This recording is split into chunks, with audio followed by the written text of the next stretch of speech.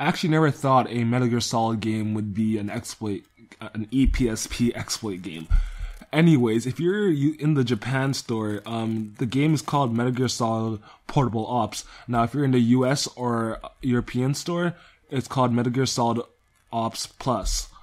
I'll leave the links in the description to the game according to the region. Now, this is a PSP game and it costs $9.99 and has memory size of 639 megabytes. Now, if you're not on Firmware 3.55, sadly the Vita update blocker has been patched, so you'll need a PS3 to transfer the game. But if you're on 3.55, you're fine. Just log on to the store and download it.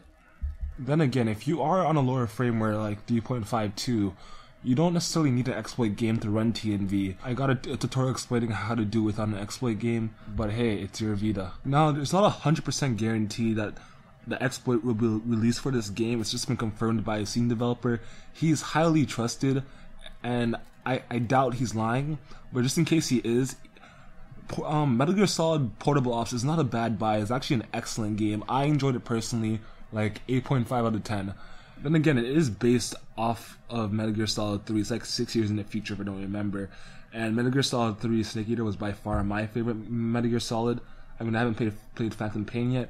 But anyways, even if he does not release the exploit for this game, it's not a bad buy, guys. Anyways, I hope you like being informed. I gotta go now, so I'll be signing out. I'm just Rennie, and you know, while you're here, hit that like button, because it actually helps me to know what I'm doing, because in the end, I'm trying to improve the channel for you guys. So yeah, if you think I'm doing something wrong, leave a comment. I will definitely try to improve on it.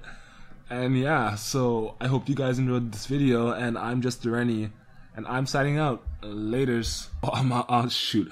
Side note, subscribe too. Yeah, alright.